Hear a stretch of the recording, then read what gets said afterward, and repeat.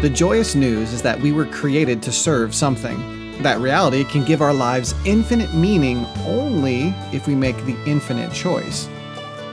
Welcome to Truth.Love.Family, where we use God's Word to become intentional, premeditated parents.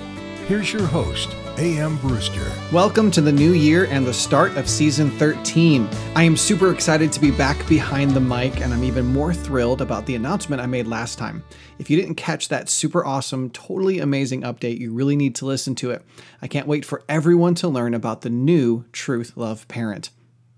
For those of you who are new to the show, I am Aaron Michael Brewster. For the past 13 years, I've been counseling families. For the past 5 years, my wife and kids and I served at Victory Academy for Boys, ministering to at-risk families. And now, starting this year, we are dedicated to serving families all over the world through the various ministries of Truth Love Parent. Johanna is my wife, Micah is my son, and Ivy is my daughter. We live as a multi-generational family with my parents, Ray and Carolyn, in the Blue Ridge Mountains of North Carolina. On a side note, I'm looking forward to sharing with you what it looks like to be a multi-generational family. So make sure you join the TLP family at Truth.Love.Parent.com so you can get your passcode for membership into our closed Facebook group. There we talk about life and parenting and marriage, and we'd love to have you join us there. Okay, let's dive into our first discussion in the new year. There's this great little passage in an oft-neglected book of the Old Testament that I want to apply to our parenting this week. You can access our free episode notes and transcripts at Truth.Love.Parent.com if you don't have time to write anything down as you listen.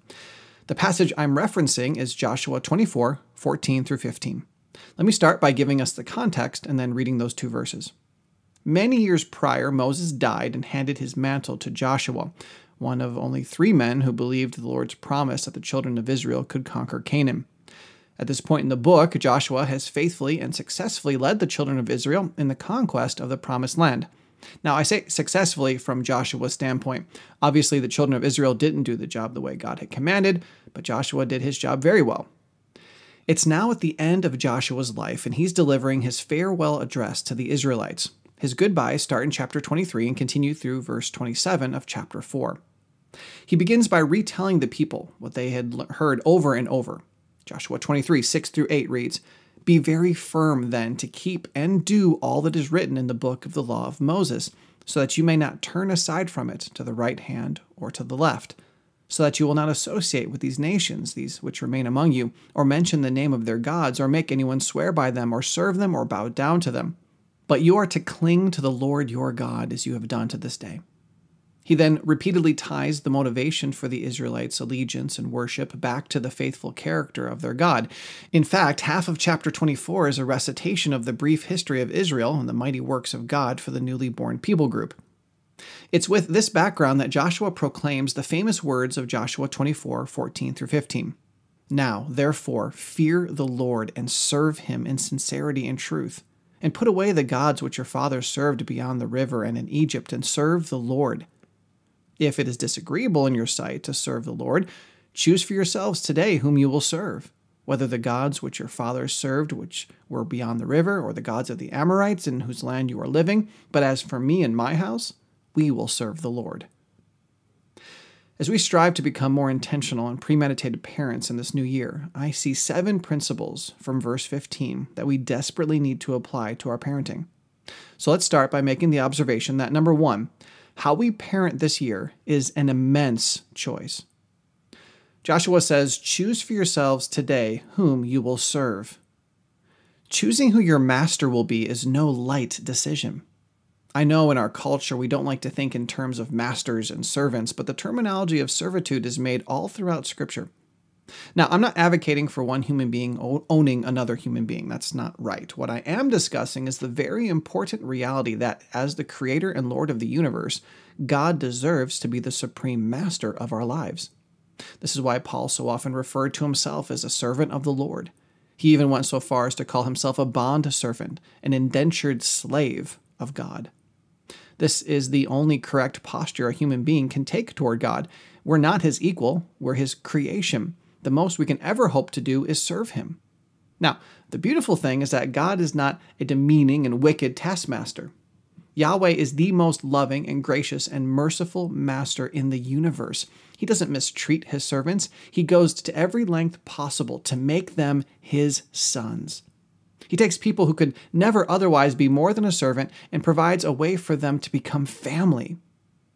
The reason our parenting choices are so immense is that they reveal whom we're going to serve. The choice of whom you're going to worship with your life is the biggest choice in the world. I have a couple resources I want to share with you in regard to this discussion. The first is a page at Truth.Love.Parent.com called The First Step to Being a Good Parent. I'll give you a link to that page in the description of this episode. The second resource is our Family Worship series. Both of those resources are free, and they discuss this concept of having to be a servant to something or someone. Our first 4th of July episode was called Dependence Day, a new way to view your family. It too helps us understand that we are not free. We never were and never will be, and that's a beautiful, liberating reality. The joyous news is that we were created to serve something. That reality can give our lives infinite meaning only if we choose to serve the infinite Lord. And if you choose not to serve him, your options are very limited. So if nothing else, please understand that your parenting choices this year, every single one of them, are a big deal. They each will reveal one way or another whom you are choosing to serve. Number 2, how we parent this year must be an individual choice. Joshua calls each of us individually to grapple with this decision. He says, choose for yourselves. As much as he or she would like to, your spouse cannot make this choice for you. I can't make this choice for you or for your spouse or even for my spouse. Our pastors can't make it for us. Our mentors can't make it for us. I can only make this choice for me, and you are the only one who can make it for you. Christ-honoring parenting will never happen by accident. It doesn't come about through some osmosis. It's an individual commitment that must flow from a personal choice. And remember this, you're lying to yourself to think that you don't have to choose. The moment you say, I don't have to choose one way or the other, you've already made your choice. That means that you will make an individual decision this year. It's going to happen. In fact, you're really kind of doing it right now. You're going to worship someone. You're going to serve something. Embrace the responsibility for your personal change. Stop relying on the spirituality of your friends or family. Number 3, how we parent this year must be an intentional choice. This is tied to the previous idea, but while point 2 discussed the word yourselves, this point focuses more on the word choose. We talk a lot about being intentional on this show. Last year, our How Do You Become series included a whole discussion about how do you become an intentional parent. The fact is that choosing to serve God is not going to happen by accident.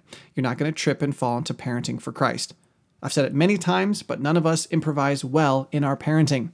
Just like an actor needs to memorize his lines and rehearse, we must purposefully and premeditatedly prepare to parent. If we don't intentionally commit to serve Christ in our parenting, we're not going to do it. So is this whole parenting thing starting to sound like a big deal? I hope it is. I hope you're appreciating the immensity of this choice. I hope you see the individual responsibility of this choice. And I hope you understand the intentionality necessary for this choice. And lastly, for today, number 4, how we parent this year must be an immediate choice. If you were diagnosed with a life-threatening illness curable only by a single technique that needed to be performed today, would you schedule the procedure for this coming Sunday? Joshua rightly called the children of Israel and us to choose today whom we will serve. Now, this episode was published on January 3rd, 2020. Who knows when you'll listen to it? Given the evergreen nature of our content, you could be listening to this on August 23rd in the year 3058. That is, assuming people still understand my English. Anyway, regardless of when you listen to this episode, and regardless of how many times you've made the same choice, every day we must rededicate to serving God. One of our last episodes was about making New Year's resolutions, and though I believe there is real value in that, I also believe that momentous decisions and occasional recommitments are pointless without the daily, mundane, and repetitive choices we make on a moment-by-moment basis. It's like our episodes Have Forgettable Conversations with Your Kids or Repetitive Parenting, How to Enjoy Repeating Yourself. We are forgetful people who need constant reminders. A one-time commitment isn't ever going to be enough. Our lives are lived in the nitty-gritty of the uninspired and the humdrum. If we only ever individually and intentionally make immense decisions on the mountaintops, we'll fail to glorify God in the daily valleys. So yes, you do need to purposefully choose whom you will serve now as opposed to later. However, I believe the time issue is not merely immediate as well as it is repetitive. You need to choose today, that is true, but then you need to choose tomorrow. And then you need to choose the day after that. Now, I don't know about you, but in my parenting, I feel like I need to rededicate my parenting to God multiple times a day. Sometimes I need to rededicate myself mid-sentence. I go from worshiping God to worshiping self in a nanosecond. The point is that we don't simply need to choose today, at the bright beginning of the new year. We need to choose every day hereafter.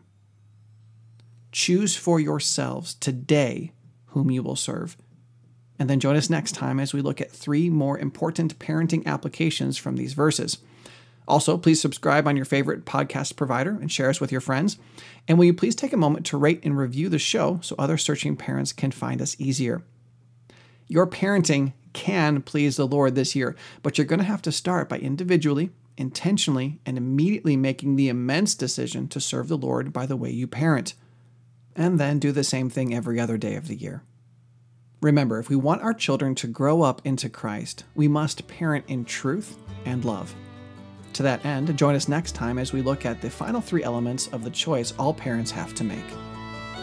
Truth.Love.Family is part of the Evermind Ministries family and is dedicated to helping you become an intentional, premeditated parent.